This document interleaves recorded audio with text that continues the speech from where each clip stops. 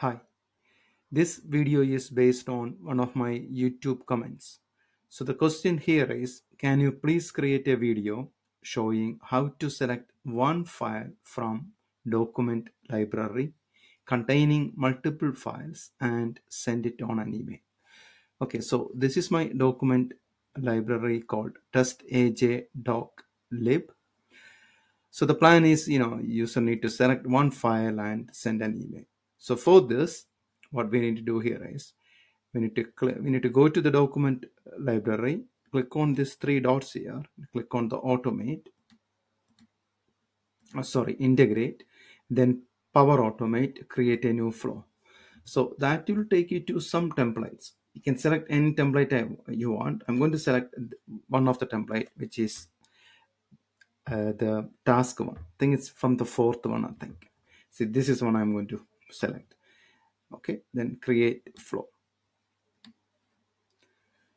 The next step we need to look here is there are a couple of things you need to look here is this is from based on a template, it's just creating it. Okay, so you notice that because we created that from the SharePoint library, the it it creates under the default environment. Okay, so that's always it creates whenever you say select a file or select a list or whatever it is, the flow always create in your default environment. Okay, now the next thing is we are going to edit this the flow which created. I'm going to go to the old designer. The very first thing is you need to delete this step. We don't want this. Our aim is to send this as an email with an attachment. Okay, and change this to select a file and send email. That's it. Yeah. Okay, so this one here we need to do a couple of things because we created from the template. I don't want any input. I'm going to delete all this. Okay, all done. So for a selected file, that's what that is. Get file properties, just remove that and select the for a select ID. Okay, you can use that, I think, but I'm going to use, this is more readable, I think. Here we go. That's ID there. Yeah. So we got that. The next step we want is again going to the SharePoint connector. Look for the get file content. Here it is.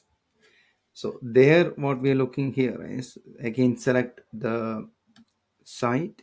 Okay, file identifier. This is quite crucial here. So the identifier we need to use here is there are lots of IDs here. The list ID we can't use it from the get that is associated with that file. So there is something called identifier here. If you keep scrolling down, you should be able to see here. Here we go. So if you search it, always you can see that too. Yep. See, it says here value that can be used in file related actions. So you need to use this. You can't use any other IDs here. Okay, that's the one you need. The next step is quite straightforward. Use your, the email connector. So I'm going to use my Outlook connector here and send an email.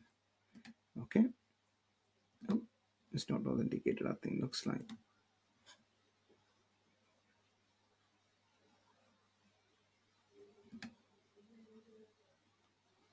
Right, that's done. And select the email you want to email to, and I'm going to put some subject called demo file attachment. Again, something in the body demo. Then click on the show advanced options. So here you need to select the file name.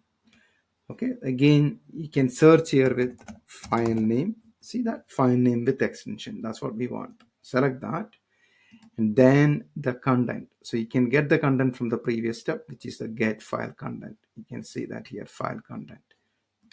That's it. And save this. So once you saved, the flow is preparing to put all the right things under the document library as well, so that users can select and run the flow.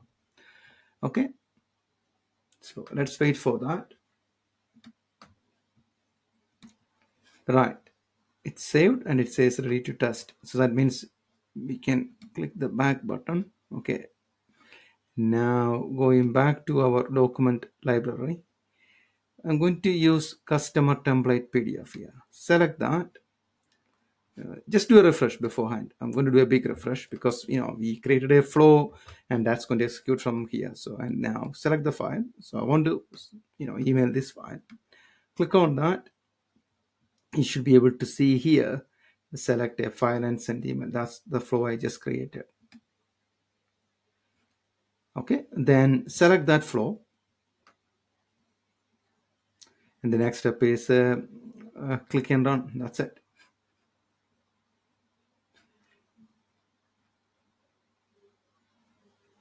Okay, click continue, run the flow.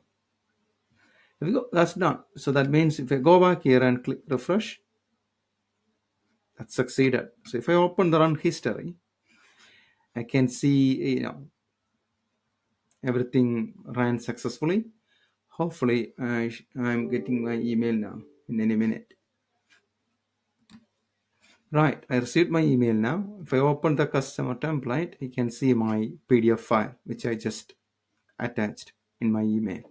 Okay, so remember, you need to use some right IDs here. And also the main thing is it won't create in your other environments. It always creates in your default environment. Okay, thank you for watching. Hope this is helpful. Thank you.